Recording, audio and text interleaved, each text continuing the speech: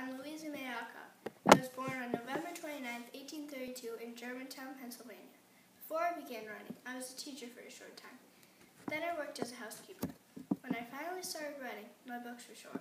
I kept looking for a way to get money because we were running out of it. I volunteered as a nurse in the Civil War, but I contracted typhoid right away and was sent home. I then wrote a book about my experience called Hospital Sketches, and it became famous. After that, I began to write other books about my life, and I enjoyed them as well. My family was still in trouble, though, and I tried to think of an amazing story to write. I wanted to write something that would help get my family off of welfare.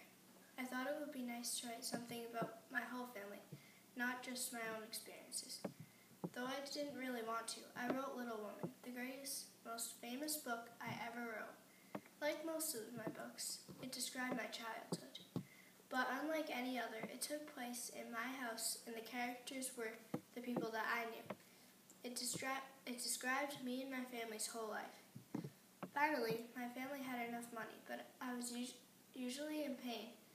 I died soon after on March 6, 1888. Most of my books are still remembered today, such as An Old-Fashioned Girl, Ancho's Scrap Bag, Little Men, 8 Cousins, and Joe's Boys. Most of them were based on Little Women. Hopefully, my books and I will always be remembered.